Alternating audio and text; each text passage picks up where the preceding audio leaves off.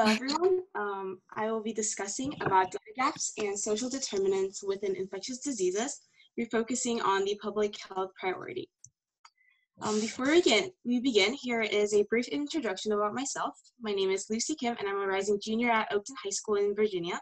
So my extracurriculars that show my interests are Hopi State Leadership Conference, Medical Intensive Summer School at Johns Hopkins, TED Talk Translator, and some few nonprofits that focus on different perspectives when it comes to the medical field. My current career plans include the field of biomedical engineering and to research the effects of human inequalities in medical treatments at college. This was my research question, and it states, health inequities, what are they and how do we reduce them? This is my background research on the definition of social determinants.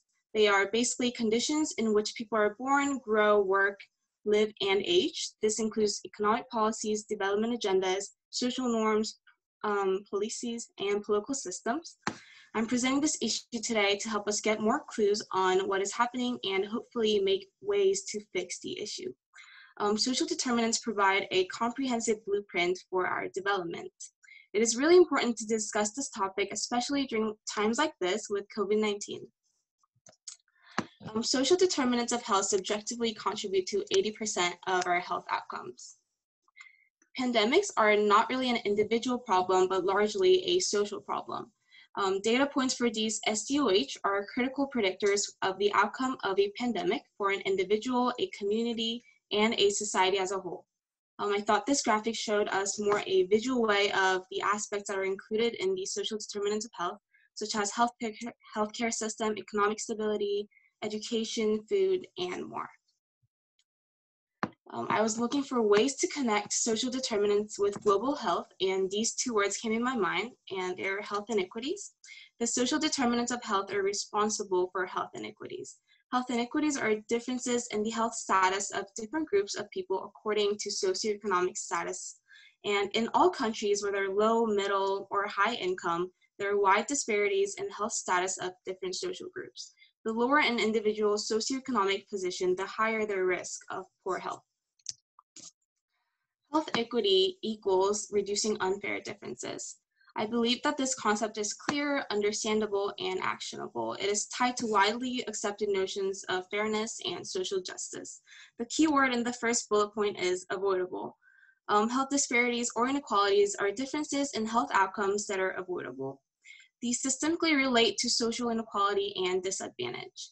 Equity is a broad goal, including all aspects of different stakeholders, including diversity, culture, race, identity, gender, even background. However, equity is to reduce or eliminate socially and institutionally structured health inequalities and differential outcomes. This was collected by evolvehealth.com, and it clearly shows how much access to care matters when it comes to health outcomes, just as much as family structure and social support. Despite the protests and the society's urge to reduce the gap with healthcare, it still remains a major problem today, and the crisis is not over. And the data gaps and social determinants within our society are not as addressed as much as the other issues. These are the charts collected by LA Times, and it clearly shows that the death rates among Blacks are dramatically higher than whites, and that the death rates of elderly are dramatically higher than the youth during times like this. So, what can we do? Addressing health disparities is increasingly important as a population becomes more diverse. Health disparities matter so much because they not only affect the groups facing disparities, but also limit overall gains in quality of care and health for the broader population and result in unnecessary costs. Health disparities are differences in health outcomes and their causes among people, and I've simplified 3 ways us humans can do to reduce these social determinants. The first one is addressing health disparities with the aim of advancing health equity. The second one is interventions to address disparities by race and ethnicity, socioeconomic status, geographic location, disability, and/or sexual orientation across a range of conditions. And the third one is to assess disparities across a wide range of diseases, behavioral risk factors, environmental exposures, social determinants, and healthcare access. As my study is not completely finished yet, the goal of my study is to research more on these 3 questions. The first one is, how can health disparities be improved?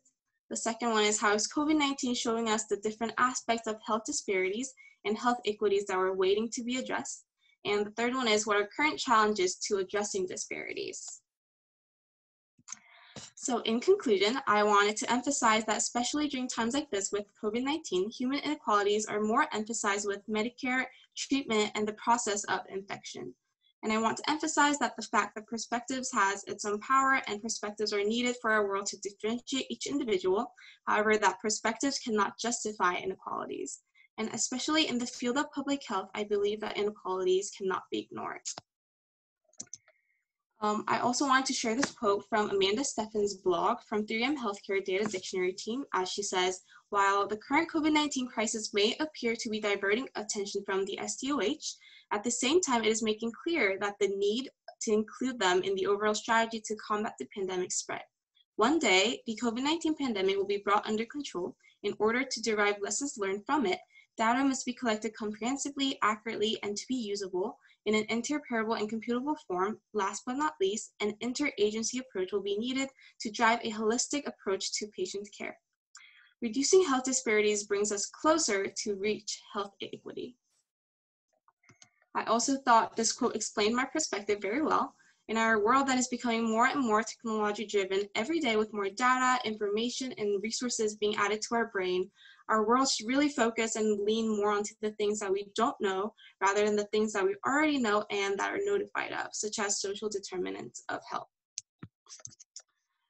Here's my works cited page with all the articles, books, charts, and statistics I have researched, and I would like to acknowledge and thank all the authors and researchers who have broadened my perspective on this topic during my research.